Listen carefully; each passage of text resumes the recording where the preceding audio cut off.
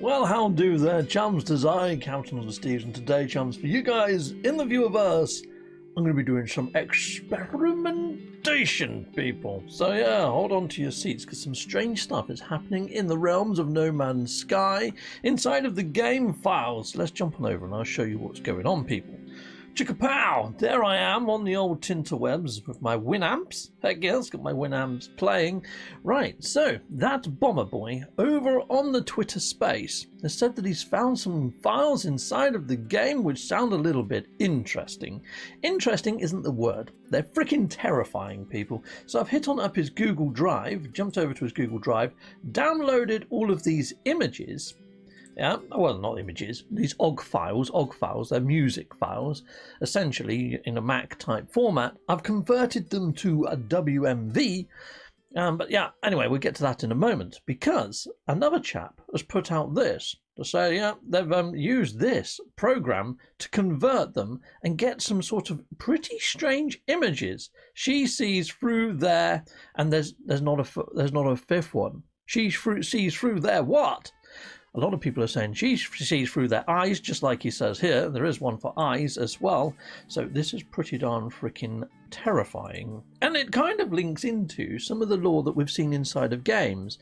I see her, or yeah, and also the Void Mother. So I think this could be stuff that's been hidden inside the game. Not necessarily to come into the game. Hello Game's done a thing called an ARG, sort of like an augmented reality experience, and they put sound bites on cassette tapes and sent them to people, content creators mainly, like Cobra and stuff like that, back in the day. And on those tapes were words encoded in a very similar sort of style and format, not as terrifying as the sound files. I'll play you the sound files in a moment, and then we're going to run them through this program here to see if we get the same results as what Prime 1 has got over on Twitterverse, people in the viewerverse, heck yes. So I'm going to give them a follow. There we go, whoops. Follow, boom, following, there we go. Because they definitely deserve a follow for putting this way. So it almost feels like Hello Games are building their own ARG inside of the game files, because they know that we go and do all data mining. And also inside of the game with these digital sort of zeros and ones, and also even the folder that the Apple Mac update was in was a ROT13 sort of encryption, the B Jerry thing. Well, that said Orwell, which put us to the 1985 Apple Mac trailer. So they're doing a lot of the ARG sort of shenanigans inside of game and outside of game, and it's Hello Games doing this one, and yeah, pretty interesting. Now, the last time that we had the ARG running, they put out a massive update. Next was one of the biggest updates, and they used the ARG to sort of promote and hype that up, and now they're doing their own like mini ARG themselves. I'm starting to get a little bit more hyped than I was, especially with Sean Murray saying this year's going to be a big one, and they've got more to come in the very near future. I'm getting quite excited, people. I don't know whether I can hold back the hype much longer. Anyway, let's bring up my actual audio program. I'm using, it's kind of an audio-visual program. This is Power Director. So I put in all the OGG files. I put them in I put them down on the timeline. I've hit produce, and I've produced them into a WAV file over here, because that's what the website takes. But before I do that, I'm just going to play you what this sounds like. So let's just go back over into edit mode. Not that you're going to see much of a visual on screen, but you are going to hear the audio. Now, if you don't like terrifying sound effects, you might want to cover your ear holes, but this only lasts for about a minute and like 20 seconds. Here we go.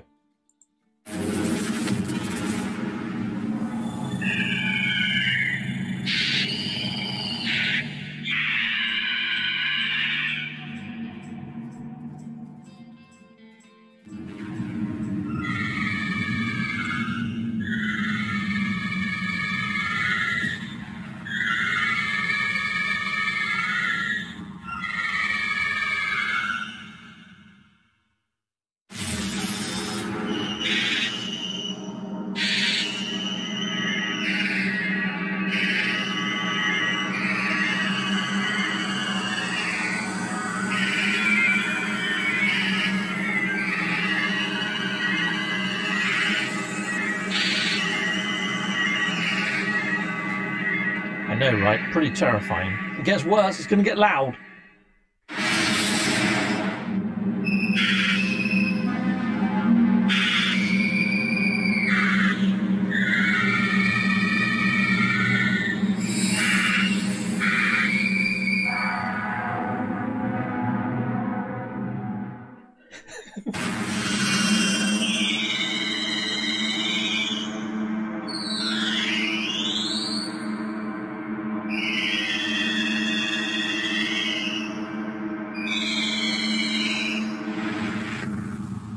Okay, now that's the end of the actual sound bite, and it's dodgy, isn't it? It almost sounds like conveyor belts and pulleys and rubber bands and things. I don't know how they've created these sound effects, but they're freaking disturbing. I don't think they're coming into game though. I think they've been deliberately put inside of the game files to sort of spell out this new bit of lore that might be coming. I think it's all leading to something. I mean, we might get something like that appearing inside of the game, but I think if it did, they might have to consider changing the age rating slightly. Right, anyways, let's go and put it into the spectral analyzer and see if we get these same results. So here we go. Spectrogram image, so this is it over here, audioalter.com spectrogram. Browse computer. And I'm going to be picking up Produce 01 and open. This is the spectral analysis that it's going to be doing, which is put it on sweet, okay. And yeah, is that the widest I can do? I think it is on the free mode. But you know what, let's try and make it a little bit wider. Let's go for that. And let's hit generate. Generate! Boom! It's processing. Oh, and there we go. She sees through their eyes. Yeah, I'm seeing exactly the same freaking thing here, people. I think this is a warning of the Void Mother. There we go. We made it nice and big on the screen. I'm going to save that image. Heck yes, I am. Boom. That's probably going to be my thumbnail. I'll just chuck that into my PNG folder. Lovely jubbly. And that's all downloadicated. So there we are, people. That's the morning cup of tea with Captain Steve. Admittedly, I've finished drinking my tea while I was downloading all the files and stuff, people. But yes, this was a lovely cup of tea. I'm going to go and refill it. Cheers, people. Oh, my days. So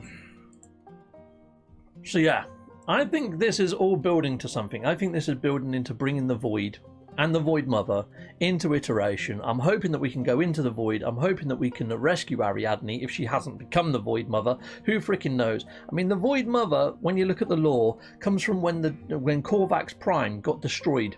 And all the sort of the nanites that came from the Korvaxian blood was then used to sort of docile the Gek race. And that's why you got all those warnings of don't drink of the water and all that sort of stuff. And now I don't know whose eyes she's seeing through. Whose eyes is she seeing through? I'm wondering whether it's the fallen travellers that we see inside of the stations. Could it be them?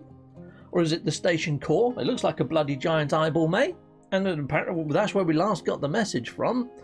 Or is it a whole new race? There is mention inside of the abandoned stations that there's these entities that are sort of like half flesh and half machine. When the Korvax themselves tried to recreate the Abyss, they ended up losing their noggins, their heads. They turned into giant balls of light instead. There's a lot of different things this could be. There's a lot of different things that this could allude to. But one thing for certain, inside of the game, it mentions the Void Mother. And now it says she sees through their eyes, and she sees you, or I see her. It does sort of point to a being of sorts. The Void Mother. Yep, and, you know, we've got Void ships. They came from Void eggs. And like, we can only assume that Void eggs came from the Void. So the Void is a place. And the Void Mother is the mother over that Void. And if we're seeing these sort of organic living ships coming out of the Void, and also these Leviathan-type sized frigates, what else might be inside of this Void? And we can only but wait and see. Heck yes, I am pretty excited, people in the Viewerverse, because the last time that we had this sort of stuff going on, the ARG is when we got Next, and Next was the biggest update that we've had in the way that it changed and uplifted and changed the actual game mechanics.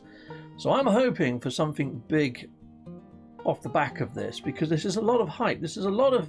They've gone to some real effort to put this inside the game files, knowing that we're going to find it. They've done this deliberately. Thoroughly excited. Anyway, sound off in the comments. Let me know what you guys think out there inside the Viewerverse, because I would love to hear your thoughts and feelings on all of this. And yeah, I'm fully stoked, and I'm hoping that this expedition that we might be building, this little robot, I know I said maybe the robot won't amount to much, but if it's part of all this new sort of lore and this sort of update, who knows, it might be the start of something. A little bit like we got those worm babies inside of the Emergence sort of expedition. Well, they're inside of game now on infested planets, and infested planets look like it's like void leak, or sort of void creep as I've called it in the past, where it looks like our own sort of universe is getting infected by the void. Now it does make you wonder if the Sentinels, through the station core and through their phages found at the Sentinelized camps with those digital codes, are trying to warn us about the actual void and the Void Mother and the creep that we're seeing into our universe, and perhaps even against using our living ships or the Leviathans if they are from the void. I mean, after all, we actually extracted souls to place into our living ship. It was a bit sinister. I'm not gonna beat about the bush. That was very sinister. If you haven't done the Starbirth questline, it's pretty sinister. But if you haven't done it, you might as well hit it up. You know what? I put a link over to the right-hand side. Go and hit that one up, and that's my actual playthrough of the living ship.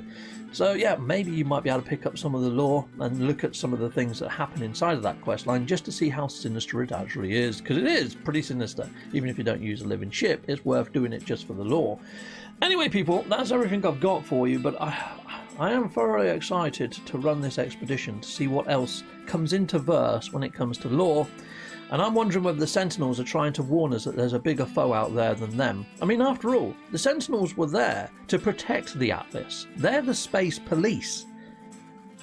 You know, and all the other races, yes, they had their wars, they had their little factions, but it seems to be that the Gek annihilating Korvax Prime has brought about something else inside of the verse. Some sort of corruption, some sort of virus. I mean, that's the way I see it. You know, I mean, these infested planets are covered in jumping freaking worms.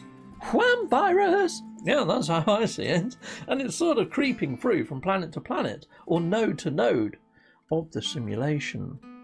That's kind of how viruses spread, people. So yeah, are we going to be the antivirus? Anyway, people, that's everything I've got for you. Salute to Mondo. A lot of food for thought for a Monday.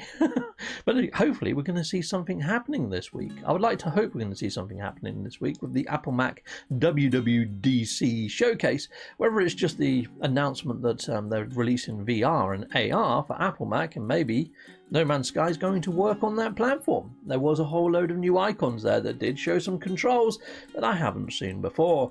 So there we go, people. That's everything I've got for you now. I'm definitely ending off. Salute to Mondo. Cheery bye. Goodbye, goodbye. And goodbye again.